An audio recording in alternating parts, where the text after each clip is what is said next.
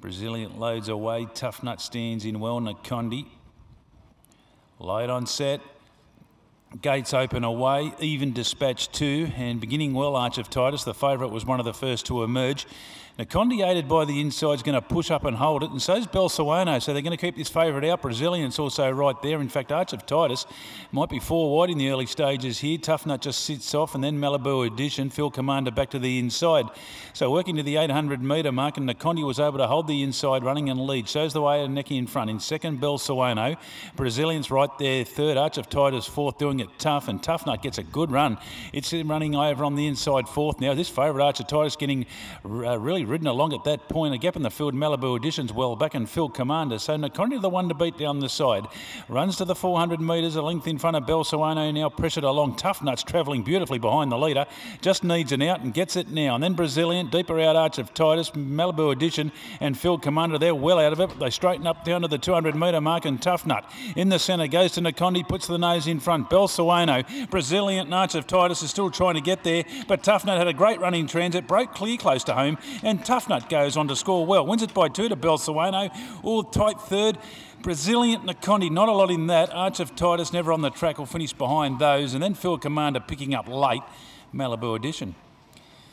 Tough Nut back to back here at the Bay. Winning on Cup Day, and Stan Sakos sends it to the line, a big winner, and that'll give Stan an early double on today's card. Had a beautiful run in transit and just had to get out at the top of the straight. The run presented beautifully, and then went to the leaders quickly, and that was it. So we stand by for these interim numbers to come through.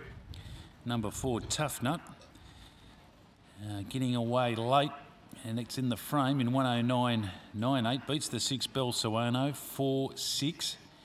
And we stand by for the third tight. It was between 2 Brazilian and 3 Nakondi. 1 3/4 the winning margin. And that was quite tight. Arch of Titus jumped okay, the fave, but then found itself just deep the trip. Now these interims coming through. 4-6-3 gets third. That's Nakondi. 4-6-3.